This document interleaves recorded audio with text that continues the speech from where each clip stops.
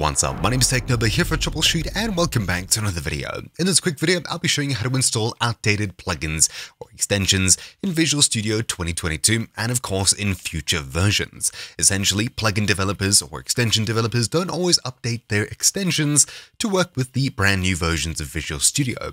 In this case, I was trying to get tab 9 to work, seeming though GitHub Copilot is now paid. Long story short, while I can install it and some of the features work, not everything works as intended. So do keep that in mind. If you're trying to upgrade certain extensions to work with newer versions of Visual Studio, it's not exactly guaranteed that they'll work as expected, but you'll see that it's mostly working here. For much more simple extensions, however, it should be working just fine. So first of all, you'll need to download the VSIX Extension file from the Visual Studio Marketplace. More than likely, you'll need to Google search for VS Marketplace and open marketplace.visualstudio.com and make sure you're on the Visual Studio tab at the very top.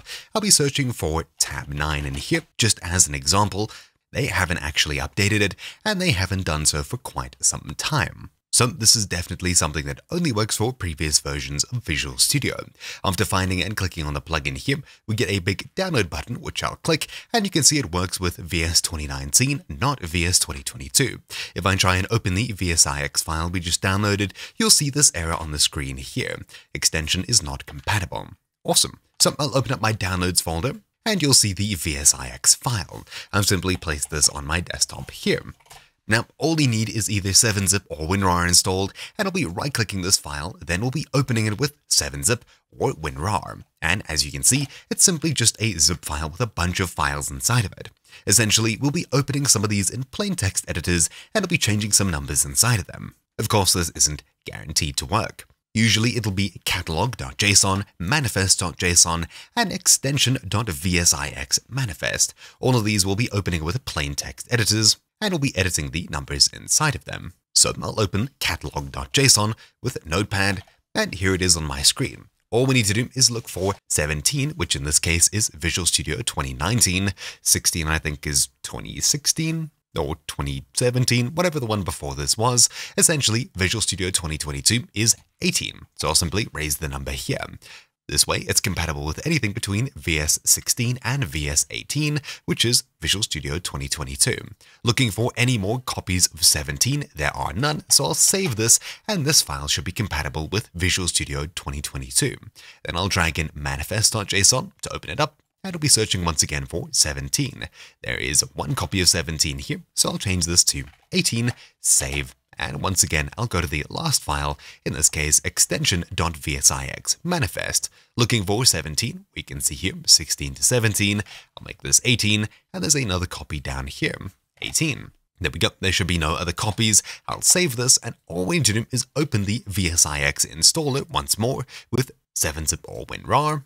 And we'll be dragging all of these files back in, but we'll then be replacing them, and congratulations, just like that, we've now modified it to work with a newer version of Visual Studio, albeit rather glitchy, if at all. I'll double-click on this over here, and you'll see that it starts installing, and it'll even let me install all the way through. There we go, install for VS 2022, there we go, it'll close it, and start installing it. This does take some time, so I'll skip forward. There we go, I can click close now that it's successfully installed, and I'll open Visual Studio 2022. Opening my latest project, my Techno account switcher, you'll see things load pretty much as per normal, lots is happening in the background, and eventually a new browser window should pop up, prompting us to sign into, in this case, tab 9. If it was a different extension doing different things, whatever it would do, it would probably do right about now.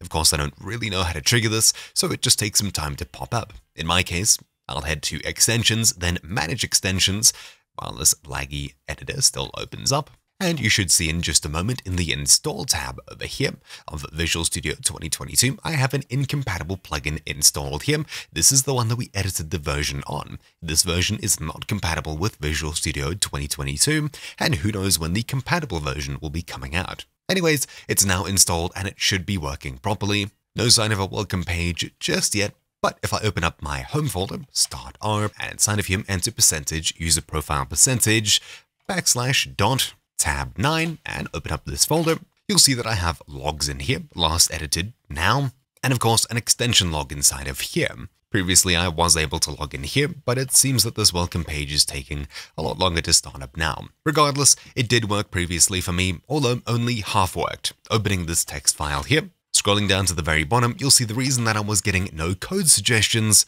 seems to be stuck in initializing for now, was this over here. It was just looping through an error essentially while it's trying to get the active document. I would assume that whatever API endpoint this is, Visual Studio 2022 has this changed and the plugin isn't yet compatible with it, but it was half working, at least at that. So simple plugins will usually work. More extensive, complicated plugins like Tab 9, AI code editors, etc. will probably not work, but it's worth a shot, especially if you're trying to get something really old to work in a newer version of Visual Studio. There's thousands of cases that this works for, and just as many cases, or if not more, where this doesn't work. In my case, it doesn't work, so I'll simply extensions, manage, and I'll be uninstalling this and closing out of it, as it just simply doesn't work for me. But regardless, we successfully installed it, and now we can successfully even uninstall it in an unsupported newer version of Visual Studio. And that really is about it for this video. Thank you all for watching. My name's been taken over here for Troubleshoot, and I'll see you all next time. Ciao.